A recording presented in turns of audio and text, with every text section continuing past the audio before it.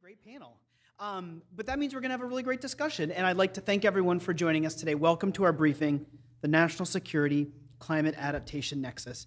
I'm Dan Brissett. I'm the president of the Environmental and Energy Study Institute. And I'd like to start by thanking the Office of Representative Paul Tonko and the Sustainable Energy and Environment Coalition for helping us with our room once again today. EESI, we're in our 40th year, if you'd believe it, of advancing climate solutions through congressional education. We were founded by a bipartisan group of members of Congress and have since 1984 worked to provide science-based information about environmental, energy, and climate change topics to policymakers and the public. What does congressional education look like? It looks a lot like this. Congressional briefings, we do a lot of briefings. We're running about one every 2 weeks, which is incredible. We are covering all sorts of amazing topics. We did one a few weeks ago on the budget and appropriations process, which is something that's very, very relevant right now. Hello, Sharon. Nice to see you today. We did one on the Sustainable Energy in America Fact Book. That's a briefing we pulled together with our friends at the Business Council for Sustainable Energy. That is a great resource if you want to see a snapshot of the U.S. energy system circa 2022, 2023, and understand all of the trends that are influencing how we use and generate energy. A couple weeks ago, I keep saying a couple weeks ago, but it's true because it's always a couple weeks. It's only April 2nd. But we did a briefing about the Infrastructure Investment and Jobs Act and Inflation Reduction Act. We looked specifically at the progress report of how the U.S. Department of Agriculture and the Department of Energy are doing implementing rural programs. So PACE, New Era, and other programs, REAP, Rural Energy for America program, for example. But those are just the ones in the past. And I'm mentioning those because all of our briefings are available online. We have the archive of the webcast, we have summary notes, we have presentation materials, and so if any of those topics or any other topics that you can think of basically sound interesting to you, it's all available for free online at www.eesi.org.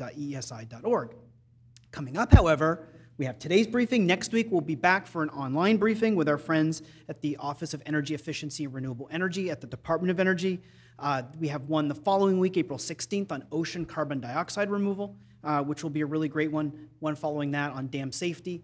That's a lot. You're taking notes, that's nice, but the best way to keep up with all of this is to sign up for our bi-weekly newsletter, Climate Change Solutions. It comes out every other Tuesday, and it's the best way to keep up with all of our great stuff. We also do amazing writing and fact sheets and articles, and it's all designed to be timely, relevant, accessible, and practical. We put a lot of thought into ensuring that our resources are ready for you before you even know that you need it. It's no fun to have your boss come to you on a Thursday afternoon or a Wednesday afternoon and say, hey, I need to learn about this topic.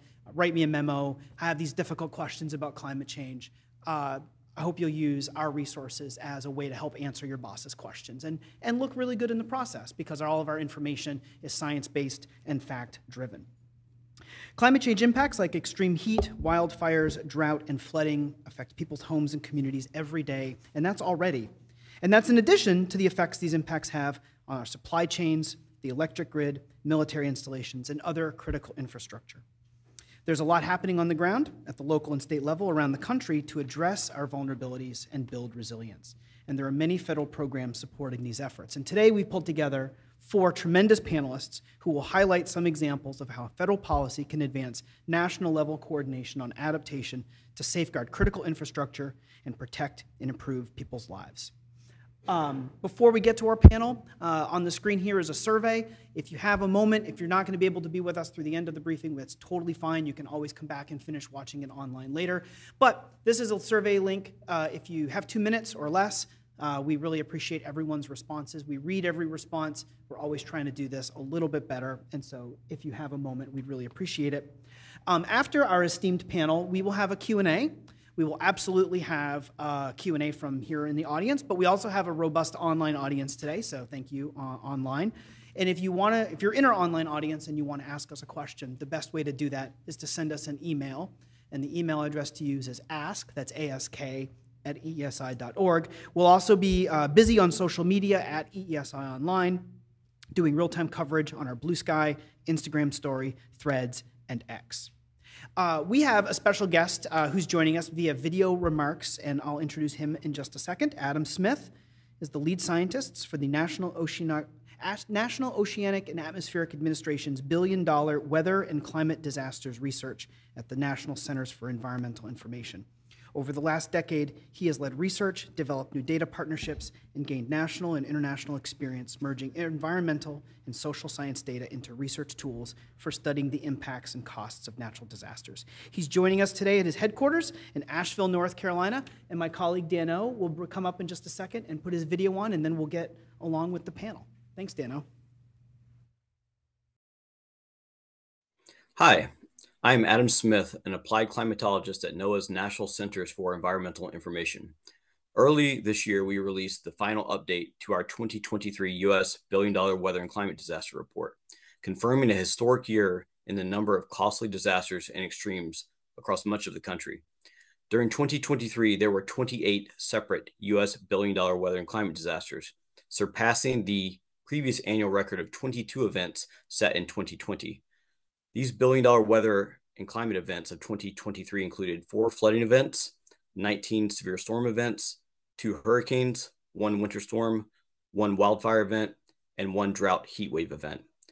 The first half of 2023 began with an active year of severe storms, as destructive tornadoes, severe hail, and high wind events impacted many central and eastern states. A series of atmospheric rivers also impacted much of California from January to March of 2023, while in April, Fort Lauderdale, Florida experienced flooding after 2 feet of rainfall fell in 24 hours. The second half of 2023 continued with more severe weather events, the tragic wildfire in Hawaii, the Northeast flooding event in July, Hurricane Idalia impacting Florida in August, the southern and central drought throughout much of the year, and a powerful East Coast storm rounding the year out in December. The damage caused from these events were approximately $93 billion. However, the southern and Midwestern drought was the costliest event of the year, with losses exceeding $14.5 billion, largely to the agriculture sector. In recent years, there were about 3 weeks on average between billion-dollar disaster events, compared to about 3 months in the 1980s. Shorter time intervals between disasters often mean less time and resources available to respond, to recover, and to repair for future events. Since 2017, the frequency, diversity, and cost of U.S. billion-dollar weather and climate disasters have been at historic levels for many different hazard types. This 2017 to 2023 period had a historically high frequency of major landfalling hurricanes, striking our coastline in 5 of the last 7 years. The last 7 years have also produced many of the costliest U.S. wildfires on record across much of the western states, shattering previous cost records and nearly destroying towns like Paradise, California. This period also caused a dozen billion-dollar flood events from extreme rainfall, more than 80 severe storm events, and persistent damaging drought and heat waves. The total direct costs over the last 7 years from these U.S. billion-dollar disasters exceeds $1.1 trillion. In general, we can say that the number and cost of these weather and climate disasters are increasing, and due to a combination of our increased exposure, such as more assets at risk, our increased vulnerability, including where and how we build, rebuild post-disaster as well, and that climate change is supercharging the frequency of some types of extremes that lead to billion-dollar disasters. Climate change is most notably increasing our vulnerability to drought and lengthening wildfire seasons in the western states. It is also enhancing the potential for extremely heavy rainfall that is becoming more common in the eastern states. Sea level rise is also worsening hurricane storm surge flooding, and hurricanes have shown an increasing potential to rapidly intensify, which makes preparing for oncoming storms all the more challenging. Given all of these compounding hazard risks, there's an increased need to focus on where we build, how we build, and investing in infrastructure updates that are designed for a 21st century climate. All right. I was going to say he makes it look so easy, but we have, thanks to Scott, we have our videography, and so we have all this stuff that we can't let you see because then you'll see how we do the magic. So thank you, Dano, for doing that. And hopefully it looks and sounds great on our live cast. That brings us to our first panelist today, Susie Torriente. Susie is a global principal for city resilience at Jacobs. She has 3 decades of government experience in South Florida as an assistant county and city manager, as Miami-Dade County's first sustainability director, and as Miami Beach's first chief resilient officer. At Jacobs, she works with cities, military installations, and private developers to identify risks and build resilience into plans, policies, and projects. Susie, thank you so much for joining us in our briefing today. I'll turn it over to you.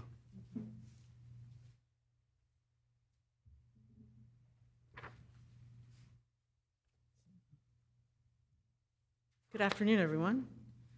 Thank you for the opportunity to speak here today on this very important topic. What I want to do is just tell you a little bit about what I'm going to be sharing. And the big reason is, why are we here, right? It's because climate change is not just a threat to our communities, it's also a threat to national security. And the good news is that we can actually take action. We can do something about it. We can take proactive steps to understand risk and vulnerability and invest in our adaptive capacity. I'll show you some of our South Florida results of a recent vulnerability assessment, talk a little bit about adaptation approaches, highlight some important partners, funders, and advocates. I'm going to highlight one program in particular, the Military Installation Resilience Review, and then I'm going to end up with some Florida case studies and show you some adaptation tools and leave you with some final thoughts. I'm going to highlight some of the recent vulnerability assessments data that we got in South Florida doing one of these military installation resilience reviews. And of course, no secret, aging infrastructure is a common stress that local governments are experiencing across the country. Many installations rely on local governments in order to get what they need from like energy, water, power, utilities, roads. The year 2023 was the warmest year on record ever since these things were actually being written down, that back in 1850. And the 10 warmest years have been in the last decade. So are our installations ready? Are our community ready? Are they prepared? And that's something that we need to think about in this climate adaptation. Hurricanes. From Florida, so hurricanes, and it was mentioned in the video, they're getting stronger, they're getting more intense, they're getting more frequent. And many local municipalities are adopting stronger planning and building codes in order to address and to reduce risk. Building to these higher standards is obviously makes a lot more sense and is highly recommended for any military new construction or rebuilding versus actually just following national standards and not really understanding your local geography. In several installations in Florida, we also found that encroachment and development very close to the base is causing a security risk right there physically, but also a risk to the mission. So land management strategies can address this as well. And then talking a little bit about coastal areas. We heard about compound flooding in the video, actually. Coastal areas are exposed to various flooding, right? It could be storm surge, it could be high tides, rainfall, the elevated rivers. The occurrence of any more than one, any of two of these, is what we call compound flooding. And it's already happening, and it can be addressed with really robust stormwater management. And of course, we're just seeing more intense storms and causing a lot of damage. The last one I'll mention is with storm powers increasing, deadly storms can also creep inland, causing a very dangerous storm surge. Now, the reason I'm saying all this is not to be alarmist and not to scare you and not to, make you think you can't come to Florida, because you can. So, but I'm saying this today because we can actually do something about it, right? And if you put yourself on this sort of resilience path and risk reduction path, you can take these steps. You understand your risks today and tomorrow. You start to assess your vulnerabilities and you document them in a plan. Develop adaptation strategies that make sense to that local environment. Develop policies and projects. I'm a big believer that it's not just one project at a time, but you need programs and policies to really move the needle. And you then focus on prioritizing and securing funding so you can implement and invest as we were chatting about before we started implementation. And then I have this arrow there just to say repeats, because adaptation is an ongoing process. And it's not just a one-time issue. It's what I've seen successful in my career in South Florida, and now the work that I do at Jacobs and in other communities around the country, is that incremental adaptation over time, working at these different levels with different partners, is the road to success. Think of local governments. You have a yearly budget, maybe a 5-year capital plan, and a few, maybe 20-year master plans. So you can't really fix the 20-year problem, but you can start investing in year 1, in year 2, in year 3, and you build upon that. And you create this comprehensive program. And in order to make comprehensive programs succeed, what you need is partners, a lot of different partners. And that's why I'm a big fan of this MERP program, because it brings a lot of different players together. So when you start on this journey, you look at your community and start to think, who lives there, who works there, who plays there? What are the economic engines? Is there a role for national security? And how does the community support that mission of that base? And you really start to work beyond the physical borders, the geographic borders, the political borders, when you look at this in a more holistic way. And these are your stakeholders. It could be at the neighborhood level, businesses, local, state, federal players. I want to highlight 2 important partners that I've seen work in this space in Florida, and one is the Florida Defense Alliance. And they are a group of, it's an organization, it's made up a lot of former military, and their mission is to really focus on advocating for these bases, for these communities, and for the servicemen and women and their families. And this group was very valuable in bringing the Military Installation Resilience Review to Florida. The other important partner here is the funder. Old CC is what we call it, all right? The U.S. Department of Defense, Office of Local Defense Community Cooperation. That is the organization that is giving these funds to local governments, to a state, to a regional planning council, or to a city or a county. And these grants, what they do is they focus on studying the community and then the base within it. What do they need from the outside world? What do they need from the community? Are they getting their water through the county? Are they getting their roads through the state? And so what are those things that are important to the mission outside of the fence line? And now I'll highlight 3 Florida case studies that I've had the pleasure of working with over the last few years at Jacobs.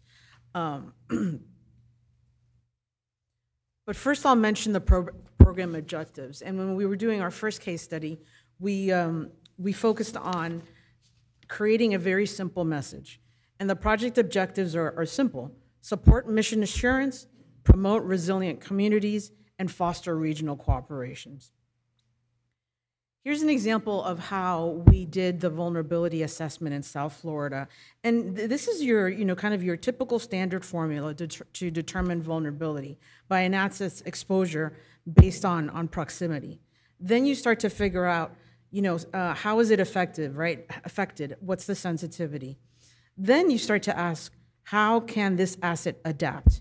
For the MERS, the risk to mission became that other layer and driver to prioritize adaptation actions, because there may be a lot of vulnerability, but maybe it's not putting an asset at risk. And so the Emerald Coast Regional Planning Council did, as they were doing their MERN and we were supporting them, they did a very similar review on exposure and sensitivity. And the East Central Florida, we just did the kickoff last month. That's in that's in like Central Florida, where I am now, in the Orlando, out to the bases in the east. And this regional council and this community wanted to change this formula a little bit to add the layer of population sensitivity and really focus on land and focus on on population. And then learning from the previous two MERS that we did, we not only put the mission lens at the end, but we did it at the beginning. And so kind of that initial screen focusing on the mission, go through the process, get your data, and then prioritize based on risk to the mission. With that, these are the types of tools that we're developing in these projects, and very similar to community planning tools that I'm very much accustomed to. The tools include the Unified Resilience Assessment Methodology and all the data that goes with that, different planning guidelines, decision-making frameworks, and then we package the plan in the form of an implementation plan, and also in the form of a grant funding strategy, because these things can be important, and there's no one single source. So there could be local, there could be state and federal grants supporting implementation, back to what we were chatting about, of these planning grants. And then, of course, I'm always a big fan of throwing in what are those big policy recommendations that are going to make a difference and really create the process, if you will, for real change. And so that is the Florida example. I do want to leave you with some final thoughts, because I think it's just important to have certain things resonate from this conversation today. We all know that climate change is a national security threat. I think that's very well accepted and understood. Climate vulnerabilities don't stay within geographic or political borders, so working beyond the borders is key. When the hurricane comes to Florida, it doesn't stop at one county and then kind of just hit another. It's widespread. Planning for future conditions and investing in a system's adaptive capacity reduces risk to military installations and the communities they call home. And I do want to mention again, the Old CC MER program is an excellent vehicle to bring communities together, to bring community and military planners together. One thing we learned from that process, that it was only for Department of Defense agencies. And so we had U.S. Coast Guard agencies in the general area, but they're funded through the DHS, so they weren't formally part of our plan. So we did highlight that as an important recommendation moving forward. And then the final one that I alluded to earlier was DoD should allow military installations to follow their local building and planning codes and land use codes when they are in fact already been made more robust, thinking about future conditions and climate change. That would increase the resilience outside the fence line, but also inside the base as well. So with that, thank you again very much. Thank you, Susie. That is a great way to kick off our panel. As a reminder, your presentation materials will be posted at eesi.org. So if you want to go back and check out Susie's slides or rewatch her presentation, that's easy to do, and that goes for our other panelists as well. Our second panelist of the day is Mary-Carson Stiff. Mary-Carson is the Executive Director of Wetlands Watch, a Virginia-based nonprofit where she works on climate change adaptation planning, local government law, flood risk reduction, wetlands conservation, wetlands mitigation, and policy. Mary-Carson is a certified floodplain manager and serves on multiple advisory boards and committees dedicated to climate and conservation issues in Virginia. Mary-Carson, welcome to the lectern, and I'll turn it over to you. Thanks.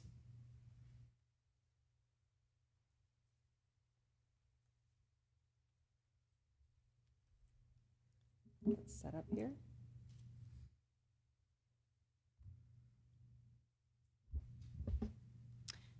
Good afternoon. Everybody hear me?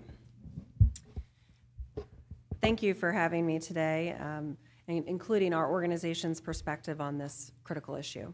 As was mentioned, my name is Mary-Carson Stiff, and I'll be speaking to you today about how climate change affects national security in Virginia. A little bit about our organization. Wetlands Watch is a 501c3 nonprofit that is incorporated in 2001. And we seek to conserve and protect shoreline ecosystems from the impacts of climate change across Virginia and beyond. We are based in Norfolk, in the Hampton Roads region of Virginia, where we experience climate change daily. We work through the regulatory landscape to ensure that shoreline protection laws, regulations, and guidelines are respected and followed. We work through education and outreach to inform the public and community leaders about the impacts of climate change and equip community members with a voice to seek risk reduction strategies implemented on the ground in their communities. Finally, we work through advocacy to advance public policy and programs that ensure wetlands conservation and protection. We believe in collective impact and the strength of partnership to achieve shared goals. So a perspective of sea level rise and climate change in Virginia. There are two major driving forces of climate change that we experience in Virginia. The first is sea level rise, and I'm going to focus on where the rates are highest, which is in Norfolk. We have seen sea levels rise about 1.5 feet over the last 100 years. So this is historical, already happened data. This sea level rise is a consequence of land sinking from glacial melt and groundwater withdrawal, and seas rising, which is exacerbated by a slowing Gulf Stream that is pushing more water to Virginia's coast. We are about to see that historic sea level rise rate double, with 3 feet of sea level rise projected by 2065. The second driving force is rainfall. Virginia has seen a statewide average 18% increase in the amount of rainfall and the intensity of rainfall since 2006. You can see this represented on the graph with the blue outdated Atlas 14 NOAA planning standard in red, and the new blue line representing more contemporary conditions today. How are these climate stressors actually changing life in the Commonwealth of Virginia? The following statistics are from our 2021 Climate or Coastal Resilience Master Plan, which was released during the Northam administration. For our organization, the most staggering impacts are those to our natural ecosystems. In Virginia, our coastal wetlands can't grow vertically at pace with sea level rise, and as a consequence are drowning in place. If we don't create space for our wetlands to migrate landward, Virginia is projected to lose 89% of its tidal wetlands by 2080, and 51% of its non-tidal inland wetlands by 2080. Wetlands are the most productive ecosystems in the world, if you didn't know, more productive than rainforests or coral reefs. Losing them will have disastrous consequences to our health and economy. The master plan also revealed how buildings would be affected. In 2080, 340,000 buildings will be exposed to extreme coastal flooding. Nearly 1 million residents will be exposed to major flooding, and our annualized flood damages will increase from $0.4 billion today to $5.1 billion in 2080. 500 miles of roadways are currently exposed to chronic coastal flooding, but in 2080, 2,800 miles will experience chronic coastal flooding. So let's turn to what this means for national security. It should be pretty obvious. In Virginia, the Department of Defense spends more money than any other state in the nation. In 2022, the Department of Defense spent $62.7 billion. This represents a whopping 10% of Virginia's GDP. Where is this investment going, and how on earth are we going to protect it? The spending is concentrated in two places mostly, Northern Virginia and Hampton Roads. So this is again where our organization is headquartered. In Hampton Roads, there are more than 16 military bases, installations in our region, and most of these facilities are within 3 feet of sea level rise, which again is projected to occur by 2065. Despite this risk, the Department of Defense continues to increase spending in our region, investing $27.1 billion just last year. As a result, our economy becomes dependent on these annual resources. 40% of spending in Hampton Roads is military spending. It's really difficult to diversify when the bases are there, need to be there, and people and the region have to support them. What does this support actually look like? As Susie mentioned, installations are not islands on them by themselves. They rely on utilities and people from off base. Power and water must get to the bases, and the roads must be reliable to get people to and from these installations. In Hampton Roads, 150,000 people need to get to these bases on a given day. Where do all these people live? Where do their kids go to school? How can these bases run when our roads look like this? Are our houses safe to live in? Even when you elevate a property, the roads have to be dry to get to it or leave from it. There are over 5,000 repetitive and severe repetitive loss properties in Hampton Roads region, yet we have no mandatory flood risk disclosure requirement in the state, despite our failed attempt to pass legislation just this past session. For our military personnel, this means moving to a region without any background or knowledge of our flood risks before purchasing or renting a home. What about our schools? Instead of snow days, we have flood days, where school is outright canceled or we have delayed starts or early closures. Local staff estimate in Norfolk that we see roughly 40 days of flooding in our streets annually, and this number is climbing. So enough of the sad stuff. The good news is that we're doing a great deal at multiple different levels, and I'm going to talk about state, regional, and local. At the state, we are doing a great deal to address these and so many other climate concerns. Our state assessed the risk through our recent Coastal Resilience Master Plan. The state established the NOAA Intermediate High Curve as the official sea level rise planning scenario. We set requirements that state-funded buildings must be built well above flood levels and that new roads and bridges must be built under new state climate change engineering design standards. Virginia's shoreline regulations must now accommodate for sea level rise and coastal storms. Finally, we joined and recently exited, that's another story, the Regional Greenhouse Gas Initiative.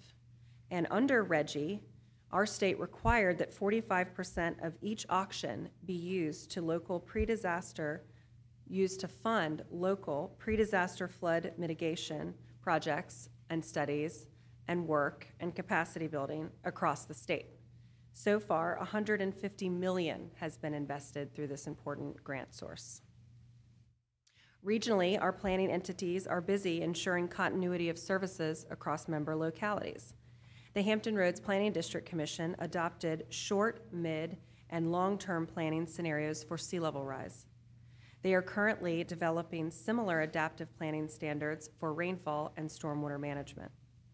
The Middle Peninsula Planning District Commission designed a comprehensive program called Fight the Flood that links property owners with private businesses that can help address shoreline erosion control on private properties.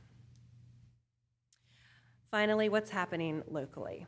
This is my favorite part. Local governments are doing the most, and we could spend hours talking about what they're doing and only begin to scratch the surface. In response to more rain, local governments are upsizing stormwater systems.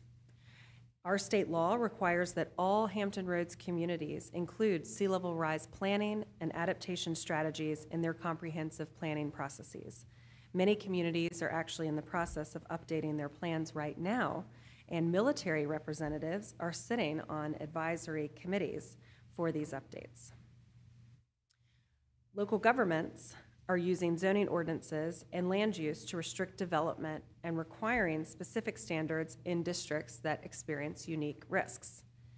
Localities are regulating against flood risk outside typical high-risk flood zones, like the high-risk flood zones as defined on FEMA's flood maps. This step outside of the traditional regulatory spaces reflects an understanding that flood zones are simply lines on a map and only as accurate as the data being used to create them. Water does not flow and follow lines that are drawn on a map. And Susie hit on this point really well. also. So, where does the military fit in to all of this? Many docks have been raised, beaches have been replenished, large living shorelines are protecting runways from erosion and wave energy, and buildings and utilities are being flood-proofed, so they work during storm events. My remarks will focus on military actions that engage local communities.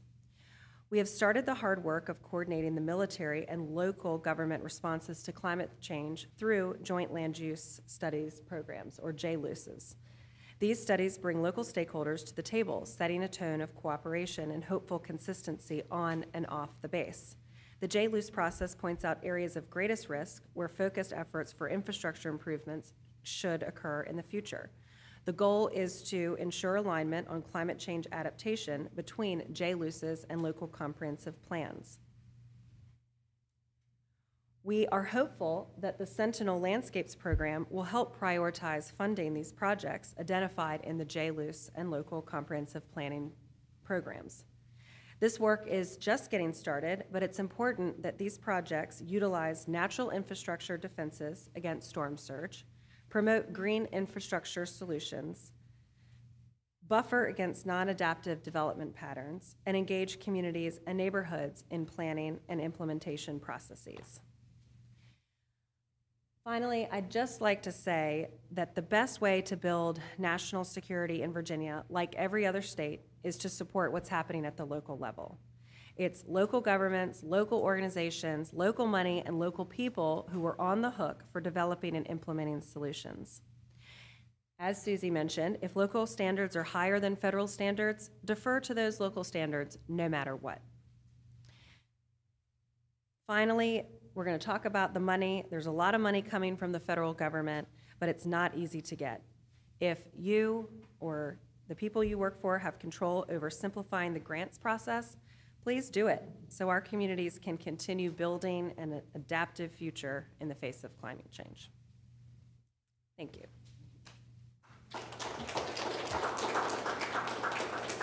Thank you, Mary-Carson. So Mary-Carson, you had 2 photo credits in your presentation. One was that one. The other one was the stop sign on a flooded road. Where was that? Do you recall? I think the stop sign is my neighborhood. Oh, wow. Okay, yeah. It was a lot of water that day. So I just asked a follow-up question. You all will have opportunities to ask questions as well. We'll have someone with a microphone here in the room. If you're in our online audience and you have questions for our panelists, you can send us an email, and the email address to use is ask@eesi.org. Almost 2 years ago, we had an amazing presentation from someone named Chauncey Willis, who is with the same organization as Antoine. And I wanted to give a quick plug to that briefing. Chauncey did a great job. Antoine's going to do a great job too. But Chauncey did a great job. She was a presenter in a briefing series we did called Living with Climate Change. And we covered polar vortex, sea level rise, wildfires, extreme heat. And Chauncey's panel was called Integrating Equity into Emergency Management. You've heard a lot about those climate impacts so far, and you'll hear about them more. If you want to learn more about those climate impacts in detail or in greater detail, I definitely encourage you to check out those briefings on our website, and don't overlook Chauncey's panel. It was a really excellent one. But today is all about Antoine, and Antoine Richards serves as the Chief of Staff for the Institute for Diversity and Inclusion in Emergency Management. His experience includes nearly a decade of work in the healthcare and emergency management sectors, including public health, community outreach, public affairs, diversity, equity, inclusion, and research. He is a Doctor of Science candidate in emergency management at Jacksonville State University, where he studies the intersection of public health and emergency management, social vulnerability, and social determinants of health, community resilience, capacity building, and sustainability. Antoine, thank you so much for being in our briefing today. I'll turn it over to you.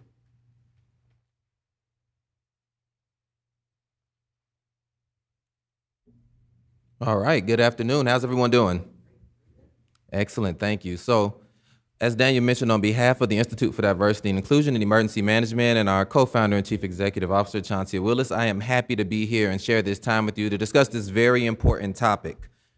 As we move forward, I'm going to give you a brief overview of IDEM. So the Institute for Diversity and Inclusion in Emergency Management is a global 501c nonprofit organization that focuses on equity, how we can instill and operationalize equity in emergency management, how we can take care of the underserved, vulnerable, and marginalized communications, not only in the United States, but also globally.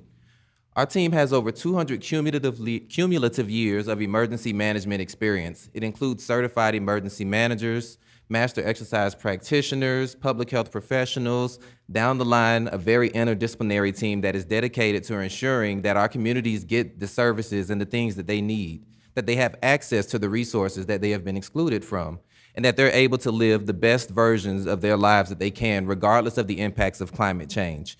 We are one of the only organizations that is dedicated to diversity, equity, and inclusion in emergency management. It is our mission, it is our vision, these are our goals. This is the work we do. This is why we exist. We exist to build resilience. We understand that decreased resilience equals decreased national security. That is for the communities that are impacted by disasters. We exist to promote the integration of social equity. What is social equity? How does culture influence what response, recovery, mitigation, and preparedness looks like? How can we instill that in the ways that we approach these things, especially as we look at national security and this nexus between climate adaptation? And most importantly, how can we educate and train not only the communities that we serve in building resilience, but the people that serve those communities? What can we do to make an impact? What can we do to teach them how to navigate those barriers? So as we move forward, I want to start by just saying that decreased resilience is decreased national security. When we talk about national security and resilience, we have to understand that things such as resource scarcity, increased national disasters and inequitable outcomes, vulnerability of critical infrastructure, geopolitical instability, and environmental justice issues all decrease national security.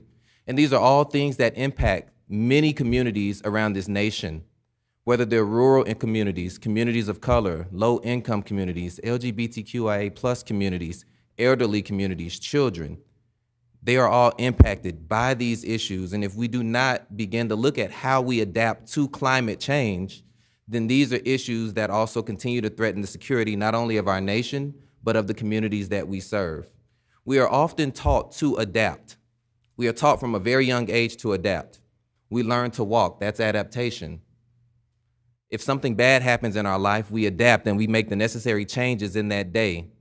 We wake up in the morning and say, this is what we're gonna do. We get a flat tire, we adapt, we adjust our schedules. We do things just a little bit differently to make sure that things run smooth. And when we think about climate change and the impact that it has, adaptation seems to be a distant thought. It's not something that we think about. We focus on mitigation. And for many communities that can't afford to mitigate, adaptation is not only what they must do every day, it is their lifestyle. It is survival. So resilience, decreased resilience is decreased national security for many of these communities. So when we talk about addressing climate and vulnerability for improved resilience and security, I'm gonna look at some of the work that we've done. And when we talk about resource scarcity, our organization has done a lot within these communities to build resilience. Our programs such as BUILD, which stands for an extremely long name, Bridging Resources for Underserved and Indigenous Populations and Landfall Disasters, call it BUILD, right? But programs like that are dedicated to working directly in communities. They work with governments, they work with communities, they work at the community level. They provide workshops, they provide access to internal resource portals where not only do you get access to the things you need, but the people that you need to access. So no longer do I have to just call that number, I know who I can get help from, right? Resource scarcity, access to resources is important. The other thing that we look at are community-crafted resilience solutions. What are we doing to build resilience in these communities, to increase the security of those that have lost their homes, that have lost everything, that have suffered from complete losses, right? That have had to migrate, that have had to lose their culture. So when we think about community-crafted resilience solutions, this is an understanding that from the bottom up, most communities know what they need to be resilient, but we often overlook them or don't seek their input to increase their resilience. So these solutions are focused on working from the bottom up while also leveraging top-down experience from your policymakers, from other private sector organizations, nonprofit organizations, faith-based organizations to come together to find the right solutions that are informed completely by those communities to build resilience. When we think about our next disaster here and when we think about increased national disasters as a national security threat, We do things such as deploy equity response teams, teams that go out and identify those inequities across the nation. We've deployed them following major hurricanes, following major tornadoes. We've identified both short and long-term needs of communities and also found ways to leverage the resources from the private sector, from the public sector, and across other nonprofits to increase better response and recovery, to make sure that the security that people need to feel, that the resilience that they need to build is at the utmost priority. We've also looked at certain things, such as climate education, awareness, and training. When we think about vulnerability and critical infrastructure, I think about communities such as Falcon, Mississippi. After Hurricane Ida, I believe, we went out and we were doing some work with the program that I was talking about earlier, the BUILD program. And we worked with Quitman County, Mississippi. And Quitman County actually was the only community to receive a BRIC grant following one of our workshops in Mississippi. Only community in Mississippi. We provided some grant writing support, some education and awareness on emergency management concepts. They received funding for mitigation, right? And we said, great, what are we gonna do with this? How can we make a difference? Is there anybody else that needs assistance? And they said, well, there's a community right over there called Falcon, Mississippi, and this community has to use buckets to go to the bathroom because their infrastructure lacks running water. 2024, people are still using buckets in the United States to use the restroom because they don't have the infrastructure necessary. It's a security issue, right? It's a health issue. It's an emergency management issue. And then begin to think about geopolitical instability, how politics plays into those things. What are the impacts of the policies that are in place? The policies that were intentionally designed to exclude others or that were manipulated in a way that created such segregation or discrimination. How can we navigate those policies? How can we adapt to those policies? Understanding that we may not be able to change the policy in its entirety, but make very small changes to it that create a significant difference. So we've worked countlessly with governors, federal policymakers to make a difference on policies such as heirs property, such as the National Disaster Safety Board Act, the Disaster Saving and Life Saving Act, even the FEMA Equity Act.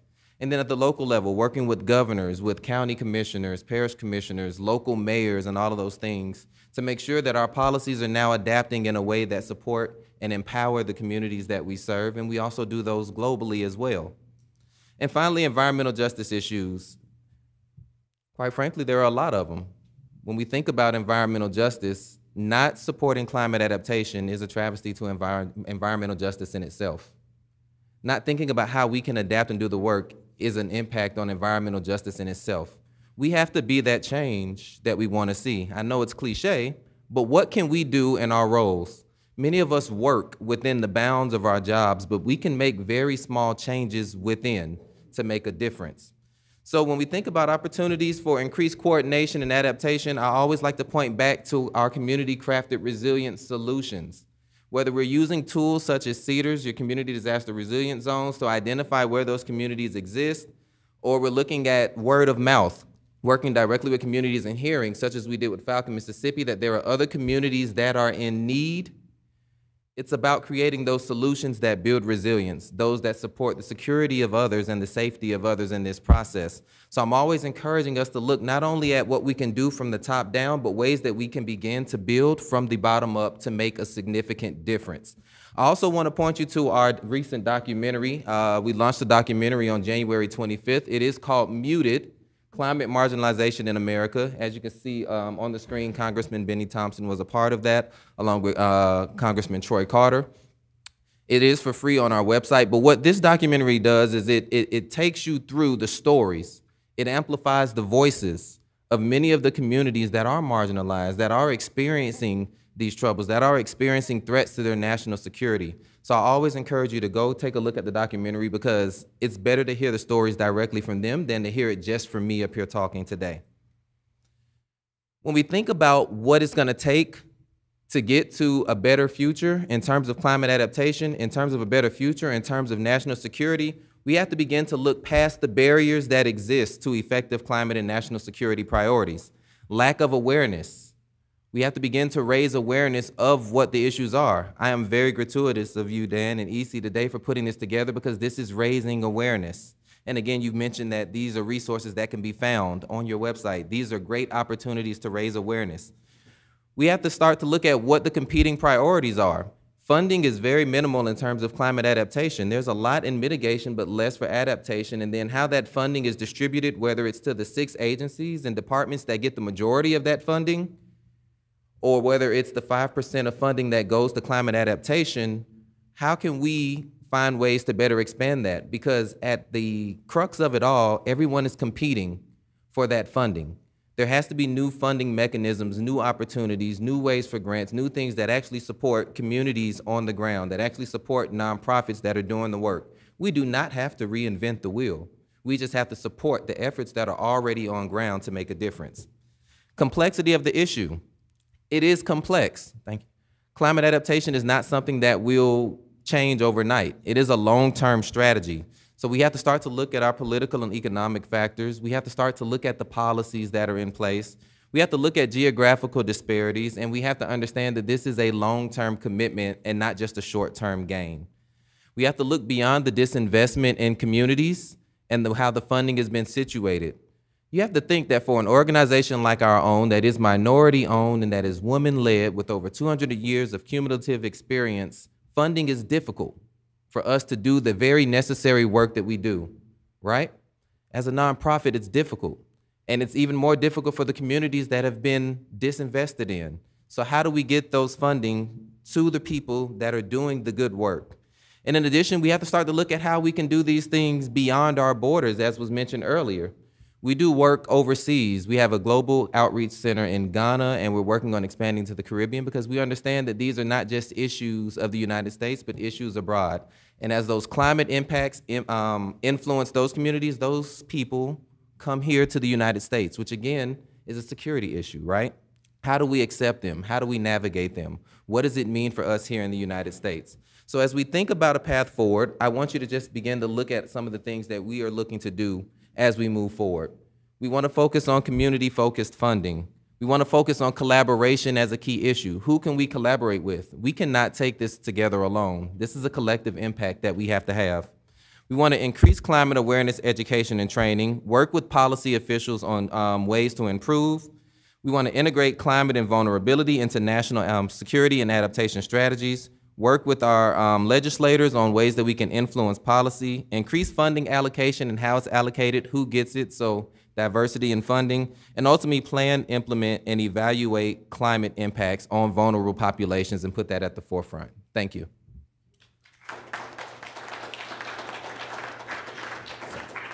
Oh, I won't let you leave without this. Thank you. You'll need that for the Q&A. That was great. Thank you so much for that presentation. Listening to you, I was reminded of our first briefing of the year was about the 5th National Climate Assessment, and that might be a good resource if people want to kind of dig into these impacts a little bit more. And we had one of our presenters talking specifically about disparities.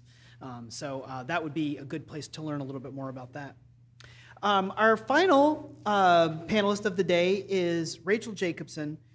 Rachel is a longtime friend of EESI, and she's currently the lead researcher of state climate policy at the State Fiscal Policy Team at the Center on Budget and Policy Priorities. Rachel builds transformational climate and social justice policy through cross-sector collaboration. She has over a decade of experience, which includes working with the American Society of Adaptation Professionals, our old friends, the National Oceanic and Atmospheric Administration, the White House and Council on Environmental Quality, and private sector companies. Rachel, thanks for being here today. I'll turn it over to you. Thanks so much, Dan. Thanks to EESI for inviting me to be here today. Oh, not yet. So as Dan said, I'm Rachel Jacobson. I'm lead researcher for state climate policy at Center on Budget and Policy Priorities. We are a nonpartisan research and policy institute that advances federal and state policies to help build a nation where everyone has the resources they need to thrive and share in the nation's prosperity. And as a longtime member and former staff person at American Society of Adaptation Professionals, I'm part of a growing community of people, including all of the folks that you just heard from, working together to center adaptation in climate action. So as Antoine highlighted, despite adaptation efforts, we will continue to experience climate disasters, and they will disproportionately impact low-income people and people of color. We must center the people who are most impacted in our work. Through Mary-Carson's presentation, we saw that for most, if not all, of adaptation projects, policy at multiple scales is at play. So we have to address needed policy reforms at multiple scales simultaneously and in coordination with one another. And Susie talked about how and Mary-Carson talked about this as well, about how climate resilience of the military is inextricably tied to climate resilience of the surrounding community, and how benefits expand when more parties work together. So how does coordination and alignment within and across scales of government increase effectiveness of the work at every scale? And what type of federal leadership and governance do we need to activate that coordination and alignment? So my last EESI briefing was exactly 3 years ago, and I talked about 3 changes that need to happen in federal policy space to create an enabling environment for climate adaptation. So 1, funding to implement known actions and strategies. 2, reforms of existing policies to avoid maladaptation. And transformation, accepting new realities and envisioning our future. We still need change in all 3 of these areas, but we have also made a lot of progress since 2021. So IRA and IIJA each provide much needed funding for adaptation and resilience.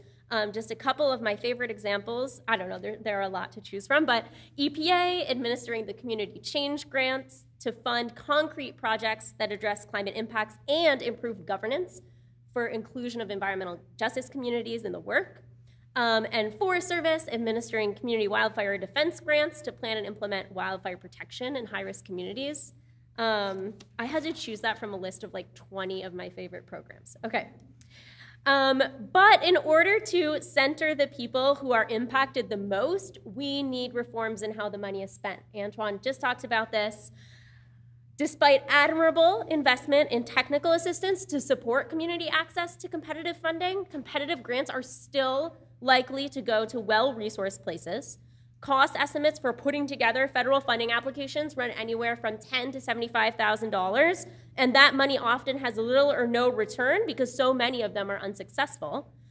And I, in particular, want to highlight the role that states have to play. So to begin with, some funds are contingent on state acceptance. We saw that with the climate pollution reduction grants that were rejected by Florida, Kentucky, Iowa, South Dakota, and Wyoming. States can create enabling policy environments for federally funded projects. A good example is streamlining the permitting process for green infrastructure projects. States can also provide technical assistance to increase local capacity. So the Massachusetts Municipal Vulnerability Preparedness Program is a great example of this. It provides the capacity for every local government to have a climate resilience plan.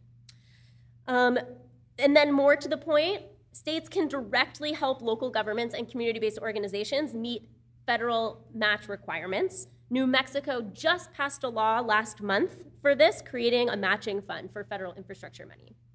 And finally, states need to prioritize equitable distribution of formula and block grant funding. You may have seen reports on an alarming share of the Infrastructure Investment and Jobs Act funding going to highway expansion. That's money that could have been spent on adapting transportation infrastructure to address climate impacts and increasing public transit in low-income communities. It's also worth pointing out that there's no credible, comprehensive estimate of the total national costs of climate adaptation, but developing one would make allow Congress to make much more informed decisions on how much federal funding to allocate to existing and new programs. And spoiler alert, I think it would be more than it is now. Okay, so in 2021, we called out the need to reform existing policies to avoid maladaptation or actions that may lead to increased climate risk. While we're trying to reduce risk, we accidentally increase risk either now or in the future. And we've had some progress here as well. Of course, Justice 40 provides a framework to account for how benefits are distributed. This is a really good start, but what framework is helping us see where burdens are going? Infrastructure projects that increase resilience in one place may heighten risk in a neighboring community. Okay, this is for you, Mary-Carson. Atlas 15 precipitation data. Can we get a round of applause? Okay, so we are no longer going to be using precipitation estimates from the 1970s. We'll have current and projected future climate information to inform climate-secure engineering projects, but it's going to take a while. The implementation process for this just started with a pilot. I think it's in Montana, and to cover the entire country is going to take years. Okay, I want to zoom in on the energy system because it allows us to specifically see how the reforms and coordination needed to make critical infrastructure climate secure cut across all levels of government and many sectors of society. Okay, so this is a picture of Winter Storm Uri. Power outages contributed to at least 210 deaths, especially for people with chronic medical conditions who relied on electrically powered medical devices. Outage impacts, not surprisingly, affected low-income and minority communities most acutely for the longest duration.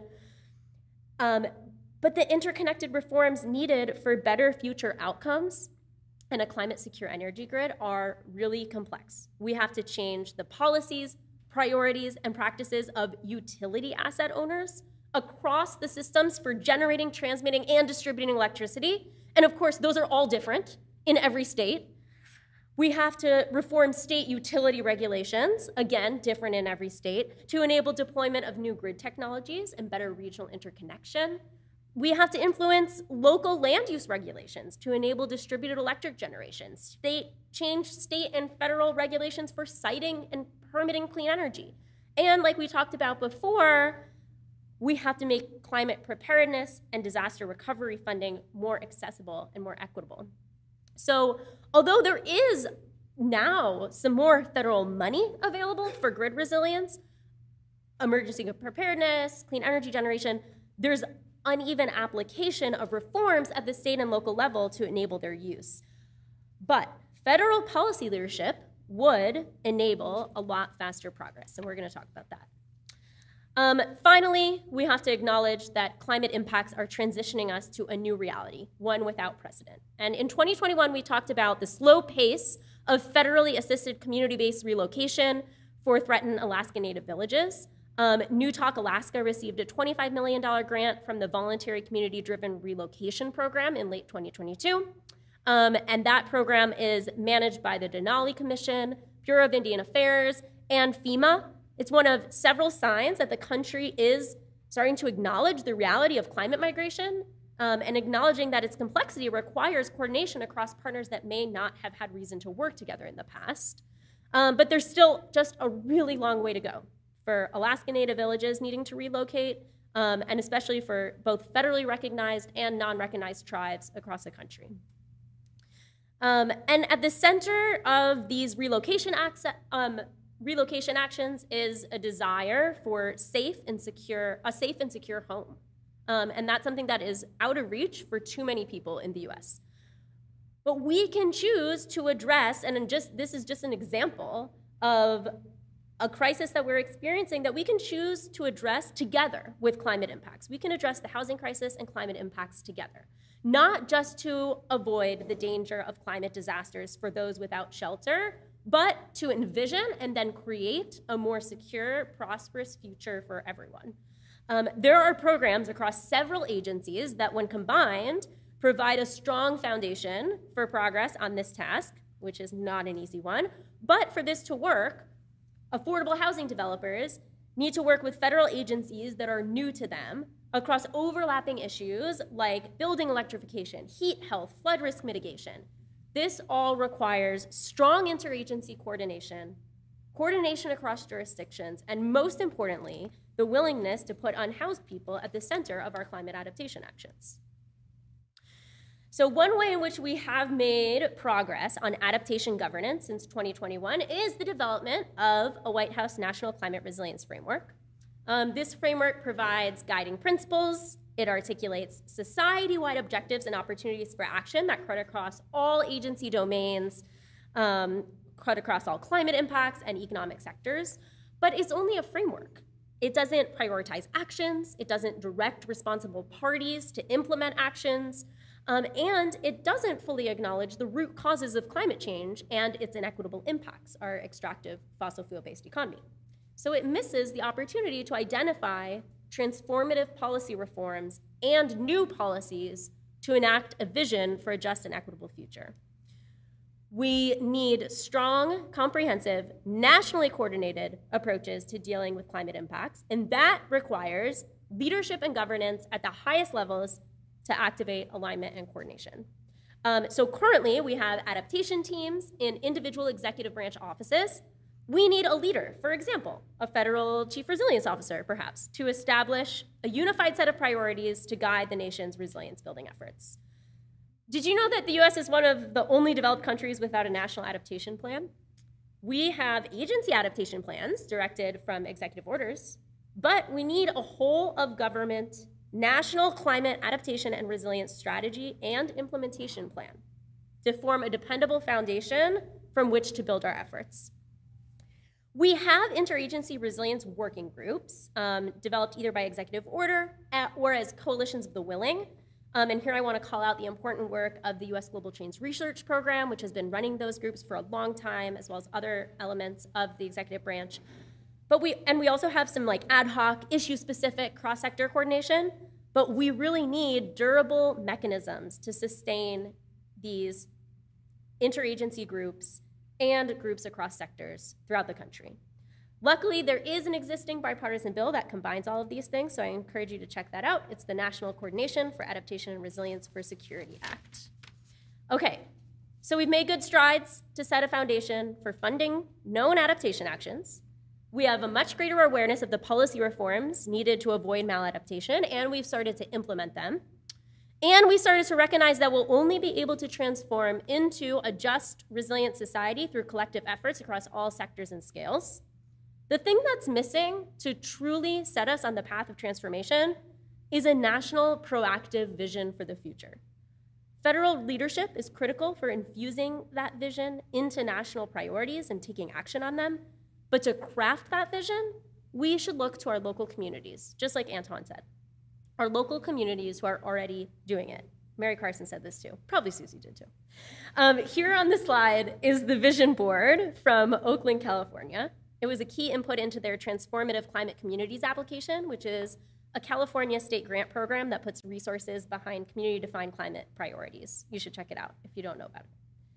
What is our vision? What is our national vision for a just climate resilience future? And what could we achieve if we pursue it?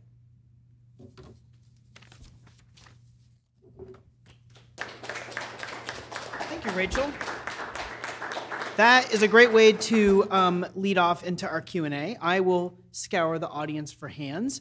Megan in the back of the room has our roving microphone, so catch my attention and I'll catch her attention if you... Dano? Oh, sure, yeah. There's Rachel's contact information. Oh, and there's 3 pillars of climate action. Oh, and how to adapt. Oh.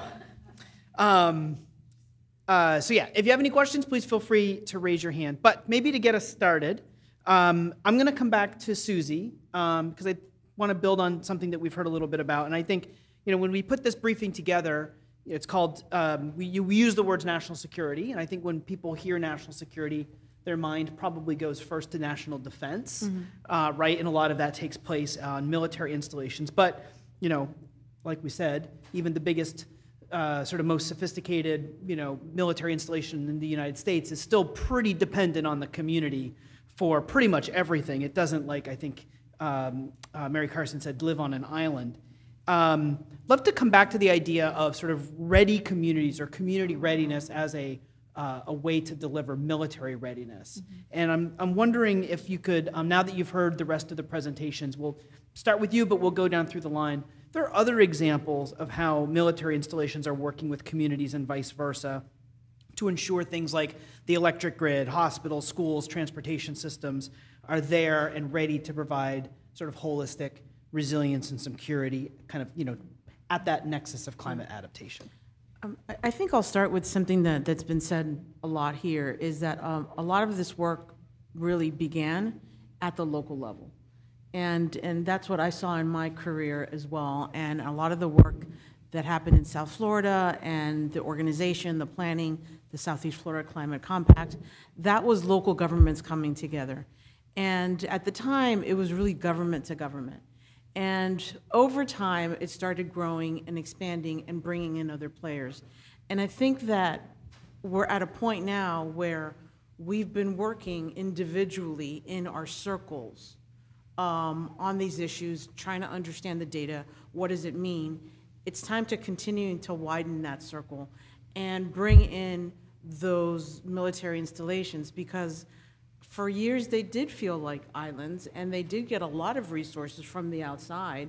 But the fact is that, you know, the men and women who are service members and their families do live in the communities and they're impacted. And you're right, they might be coming into a community that they know nothing about. So I just think it's an issue that it should have no borders. And it should be more maybe place-based and grow from that. Because I think every community has some sort of risk. But maybe it's different in Southeast Florida and, you know, Northwest, you know, part of the country. But, you know, the process is the same in identifying and doing something about it. And so I just think there's incredible value in getting out of your little circle and bringing in the other members that maybe you don't feel quite comfortable with at first, and maybe you don't even speak the same language, but find the vocabulary. So that's what I would say. That's great. Thank you, Susie.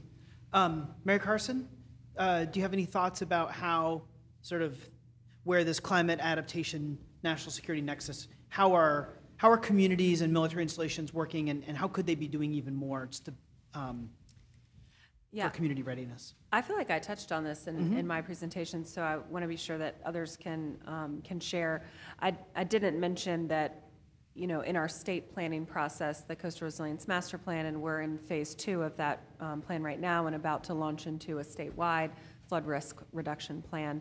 The military and its many branches have been represented on stakeholder working groups, technical advisory committees, and the like, so that the needs and the interests of the military population, as well as the installations themselves, are represented in those larger coordinated planning efforts. So that's an addition, but I really think that the local planning, the joint land use studies, and the participation in our regional, you know, we have hazard mitigation plans. Everybody's doing this on the regional scale right now. They're part of that process, as well as the local comprehensive planning. Great, thanks. Antoine, if you have any thoughts? Yeah, I'll just say that I think in terms of a lot of this, it is being inclusive about it. So a lot of these planning and things that are done or developed aren't done, I don't want to say with the community in mind. In some cases, I think they are intentionally done without the community in mind, but a lot of times there's not an inclusive component to it. So resilience is never inclusive. Emergency management is never inclusive. How we adapt is never inclusive because we don't have the right people at the table, those that are influenced by the decisions that are being made. So I think ultimately finding better ways to include them in that process is going to be something that's really key to moving forward. And not only including them in the process, but making them a part of the process as well. This takes me back to community-crafted resilient solutions. The power of that is not only learning from the community, but making them a part of the plan to develop what resilience looks like and moving forward, finding ways to implement that things. In the same vein, you're empowering the community while you're informing yourself to make the necessary decisions, an informed decision, an educated decision on things that can make an impact. So. Rachel? I would just briefly add that, you know, we're talking about community readiness. I would ask us to consider, like, what is the mission objective? And I'm a little out of my depth here, speaking, you know, defense lingo, but we know what you know, Susie and Mary-Carson talked a lot about vulnerability assessments that have been done. It's pretty clear what impacts we're facing, but what we don't know is when we adapt, what is our goal? What do we want that end state to look like? Is it just, you know, to have a business as usual, services performing as they have, or is there something that is there a goal beyond that we can be working towards together? That's a great point. Yeah, I'm not sure. That would be really interesting to figure out what that would be. Because one thing that you talked about with Atlas 15, and real heads will know that Atlas 14 is, you know, come and gone. But we're thinking about climate impacts of the future, right? Like we should be planning for future impacts, not just a business as usual scenario, which is kind of status quo and reflective of the past. Can I add to that? Yeah, please, Susie. I mean, that's a great point, Rachel, because I think any good planning process starts with community visioning. And every community is different, and their risk tolerance is different. And again, a lot of the work that I've done in resilience in the past few years, talking about resilience is about, bouncing back, but I would say it was about bouncing forward. And not just going, to that normal status quo, but going to a better place, a stronger place. But I still think that's also from the local up, because every community is different, and you should respect that. Every community is different. Thanks. We have a question in the audience, and we have two questions in the audience, so we'll start with you, and then we'll go to you.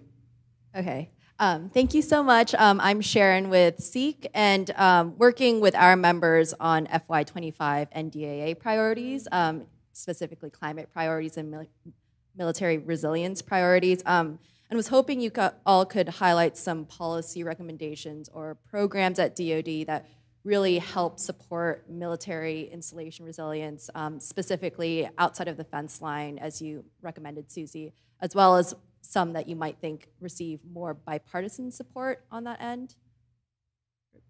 We'll open this up. It's for anyone who would like to chime in. Rachel, you look like you're chomping at the bit. I'm chomping at the bit for Susie to answer this question. Okay. Alley-oop. I will. I highlighted the Military Installation Resilience Review, and that is Department of Defense dollars coming to local communities. One thing we were chatting about before we started as a panel was that there's this segregation of planning grants and implementation grants. And I'm at the end of several planning grants now, but I know what's coming. I mean, I was in government for 30 years, and I can't, not think about that. And so that some of these planning grants should have some money at the end to help implement or bridge to the actual implementation grant. So those are for design or for construction or for permitting.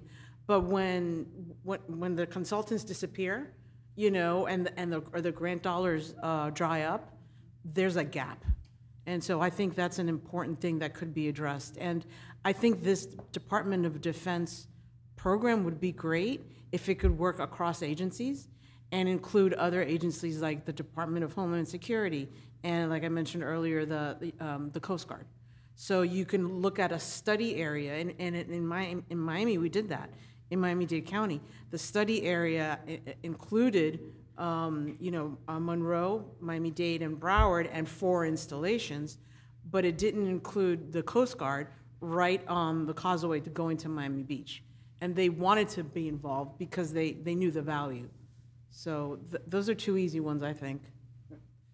Mary-Carson or Antoine or Rachel, any other thoughts? Oh, go ahead, Rachel. Yeah, I'll just say one thing in terms of the process that Susie's describing, where communities need to understand what funding will help them move from planning to implementation. The National Coastal Resilience Fund has a really good segmented process, 4-step process for that. You apply just in one category, but there's also, a lot of kind of community. There's a community around that grant fund and a lot of support for people to move from one phase to another. So that would be a good program to check out to see kind of what that model can look like. Great, thanks. Thanks for the question. We're going to come up here, and then we'll go back to you. Thanks for your guys' remarks. Josh Foster from adaptationleader.org. I've been working with military planners on resilience planning recently, and one of the issues is that the military has a very complex set of planning processes and directives and codes and everything like that, often with considerations of outside the fence, and then local planners also have their comprehensive codes and planning. Is anything being done to synchronize these two sort of by mandate beyond just sort of participatory processes and planning and vulnerability studies? Feel free. Anyone is welcome to jump in on that. I don't think anything is by mandate. Okay. I haven't seen it, and I've seen conflicts. And that's why we're recommending if the local entity has a stronger code or design guideline just let the installation use that and not use a standard that's the same for Miami and Portland. Or vice versa, though. Installation has more stricter codes than outside. That should be discussed, absolutely, yeah, yeah. There, again, take away the borders. What's the vision? Thank you. Oh, Mary-Carson? Okay, thanks for the question.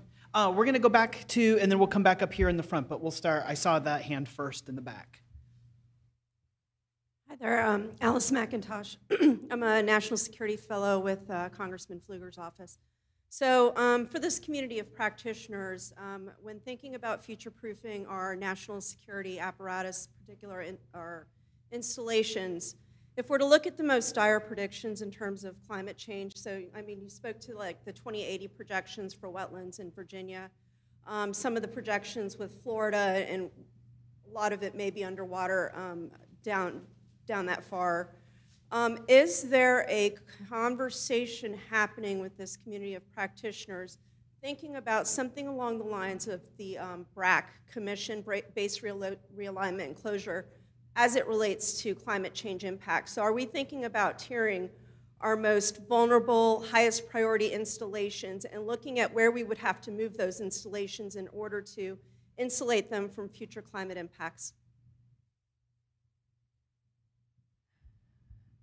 A lot of those conversations are happening behind closed doors and not as out in the open as many of us may wish.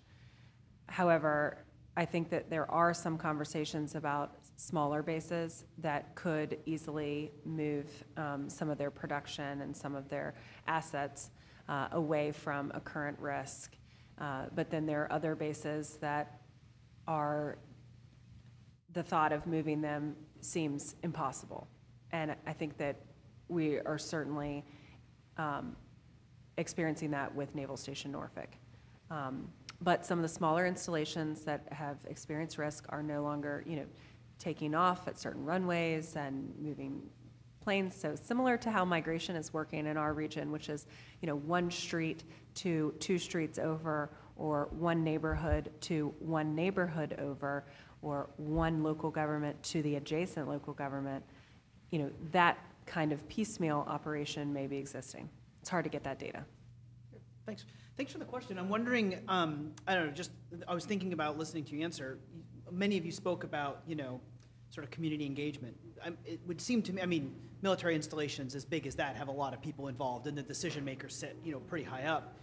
But I'm wondering if there could be a benefit of having more military-civilian engagement around some of these decisions that might eventually trickle up or bubble up, as people are making these kinds of decisions about which runways to keep operable, or which port facility maybe to use, or maybe at the, which installations to, either devote more resources to increase resilience, or maybe to, look for another site. I don't know if that would be, if that's something you've seen in your experience, but as you were talking, that made me think of that.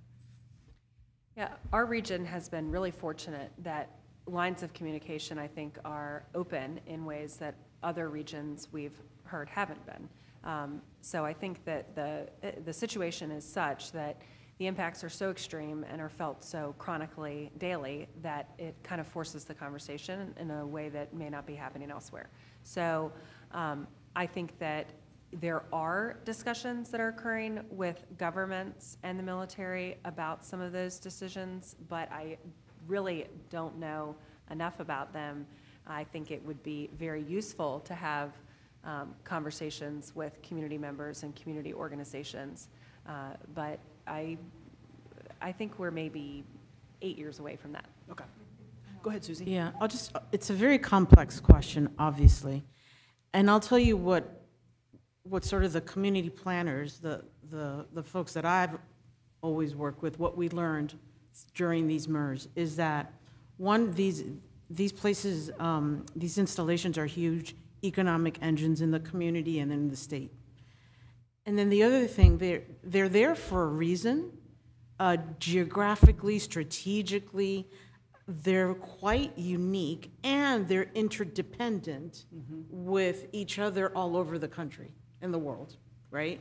And so rather than jumping to retreat, or rather than jumping to closing, how do you protect that valuable asset so it can continue doing what it has been doing? And again, I've witnessed it in the communities that you know that I've worked with. You can get on a path to adaptation, and you can do it over time and continue that process as more data and science becomes available. Continue to adapt, and hopefully with maybe new technology coming available, continue to adapt. So those conversations about jumping to retreat or jumping to closure, they could be happening behind closed doors. The communities want to do something different. Mm-hmm. Great, thank you. And I think this may give you the last question of the day. Thanks. Ken Phelan with Storm Center Communications. We're actually a NASA, NOAA, Homeland Security, Geospatial Mapping Technology company. And as a former local elected official, I'm hearkened and encouraged to hear that the panel has focused on solutions, I guess, being gleaned from the grassroots, the local level, because those solutions generally don't have voices in order to make an impact with the military, with security, enforcement, even with Congress. So in order to do that, however, in order to transform their communities into climate change, not just resilient, but prepared communities, they need data. They need information constantly in real time. So what does that look like in your area or in your community where you are now and what the issues that you're being impacted by? Great, thanks. So data availability needs to make these kinds of decisions. Anyone would like to hop in? We'll give everyone an opportunity if you'd like. Thank you for the question. Yeah, I can try to answer that. Well, I want to lift up the climate services work that is being done throughout the federal agencies. And I think that there is more and more a lot of capacity being built at the federal level to make sure that that data is getting where it needs to go. But there are geographic gaps in that. We have, a lot of U.S. territories. We have a lot of tribal lands and other areas that aren't served by the same climate services that the rest of the country is served by. And then, I think it was Mary-Carson who talked a lot about we have the data, but then we also have what people are experiencing, and they don't always match, right? I think you said the water doesn't follow the lines on the map. And so, also that integration of lived experience and people's, real-time experience, which is enabled by, social media and other technologies, gives us a much more complete picture of what's happening on the ground. I was thinking too, as you're asking your question, having the data is one thing, but having it in a usable way, especially to lay people who are in communities. I don't know, Antoine, in your CCRS development in communities, is that a barrier that you're seeing in real time, that the data, even if it were there, it's just, sort of too deep or out of reach? No, I think data looks how it looks in different things. You go to different vulnerability assessments for different things depending on what you're looking for. Some have certain factors that tie into what you're seeking. Others have different factors. What I do think a lot of them ultimately lack is qualitative perspective. Mm-hmm. So what you miss is the understanding and the stories of the community. You miss what those experiences are. You can easily get information on the percentage of a Hispanic population, but maybe not the percentage of how many of those are Cuban or Puerto Rican or Dominican or Honduran or Belizean. You miss a lot on qualitative perspective and even those unique cultural experiences. So, a lot of times when we look at community-crafted resilience solutions, CSRS, we look not only at that data, but then trying to integrate within that community and identify who those communities are, what their unique experiences are, and how we can best tailor those solutions to what best benefits them ultimately. So, great, thanks. Any final response on the question? Susie, did you have anything you wanted to add? No, that's perfect. We just finished a project in Miami-Dade County on resilience hubs, and we did an incredible data collection and vulnerability assessment and all the different layers. And then what we did was actually go to the community and say, does this make sense? Is this what you're seeing? Is this what you're experiencing, right? And so it was a very deliberate process of using the data, but then using the conversations to build the product at the end. So definitely, I completely agree. Great, thank you. Thank you. And I'll just add that, you know, there's a lot of data, and especially in areas where things have been studied over and over and over again, like in our region, and particularly because there's so many bases, information about roads impassability, that's available. Information about how frequently electrical lines need to be repaired, that's available. It's about taking data and actually making decisions based off of that data that is so difficult, and we're kind of in an implementation phase in this work in our region in particular, where we're making hard calls about how to actually move forward and execute big projects, and big projects with lots of money behind them. And it's the getting to this next phase where people have to make concessions, people have to compromise, people have to make difficult decisions about how that data is going to be interpreted and used and actually implemented for future conditions, not just current conditions. And it is not going great. Just say that. Well, we'll have to have another briefing in a couple years, kind of like Rachel's flashback from a couple years ago. I'd like to start by thanking Adam, who joined us by video remarks. So thank Adam for coming to us today. Susie, Mary-Carson, Antoine, and Rachel, thank you for being tremendous panelists today. I think they deserve one last round of applause. Thank you so much.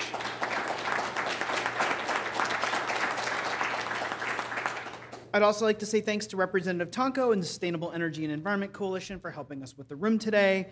I have great colleagues, Dan O'Brien, Omri, Allison, Aaron, Anna, Molly, and Nicole for helping pull all these amazing briefings off today.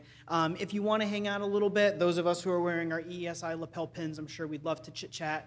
And if you have any other climate questions, or of course our panelists, perhaps if they are able to, if their travel demands don't force them out of the room too quickly, for a moment for networking, but I'm sure we would all enjoy an opportunity to meet you. We also have 3 really great spring interns, Megan, Emily, and Kylie, so thanks for all of your help today as well. We also couldn't do it without you, Scott. Thank you very much for being our great videographer today. We will be back next week on April 12th for Funding the Future, the Impact of Federal Clean Energy Investments, and that's going to be a briefing that we're pulling off with our friends at the Department of Energy's Office of Energy Efficiency and Renewable Energy. You won't want to miss that. They're doing amazing stuff in buildings and transportation and manufacturing and energy and renewable energy, of course, as well. And we have other things coming up, other great stuff after that, including ocean carbon dioxide removal, dam safety, and even more. To keep up with everything, if you haven't already subscribed to Climate Change Solutions, what are you waiting for? It comes out every other Tuesday. It's the best way to keep up with all of our educational resources. We'll go ahead and wrap it there. Thank you again, panel, for joining us today. It really learned a lot. It was great. And I hope everyone enjoys the eclipse and enjoys the rest of the basketball tournament, because it's super exciting right now. So thanks, everyone. Have a great rest of your Tuesday, and we'll wrap it there. Thanks.